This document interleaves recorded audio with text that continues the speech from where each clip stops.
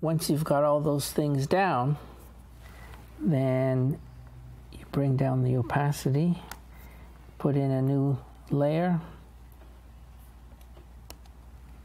Now I created my own rough ink line for doing roughs. Mm-hmm. But now I'm going to clean it up. I'm going to take a regular ink pen. Now I'm going to start to finalize this line.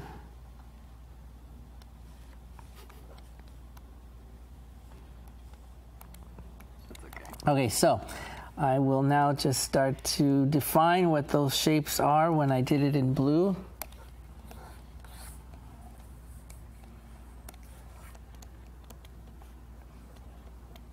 All the while imagining this character in 3 dimensions.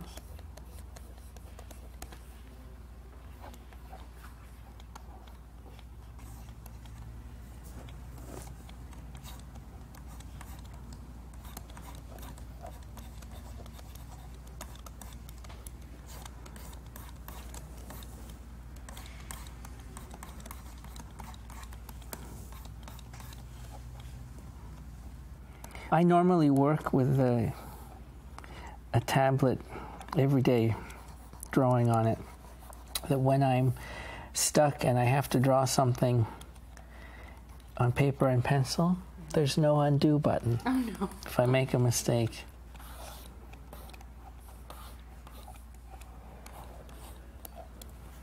Now, look at, since you're drawing in 3 dimensions, I've got him, all his weight on this leg, right? So that's his ankle. That's where all the weight is being taken. So it's something to consider. Again, in making your characters look more realistic is how they stand. It's a relaxed pose in this case, and he's leaning in one direction so that this foot is taking all the weight. This foot is just sort of relaxed and going with the lean. Mm-hmm. Rather than drawing a character that is standing straight ahead. There's no personality in a stance like that, but there is when he's got a lean, because that's how people stand. Mm-hmm. They're relaxed. If they're in a discussion, they're leaning back. If it is a character who's angry, then their stance will be different, right?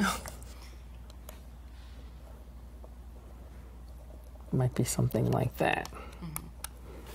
Forceful, being pushy and leaning towards a character that would, be sad and be leaning away, right? Mm-hmm. So it's these little things that just help for your character designs to feel more realistic. So this is how I approach drawing a character. Mm-hmm. And again, with in layers and figuring out what my shapes are, and then coming in lastly and finishing it off with a nice black line. Now, a nice thing about, if I find the shapes are off or the stance is wrong, I can maneuver it slightly. Cool. Can't do that with paper and pencil.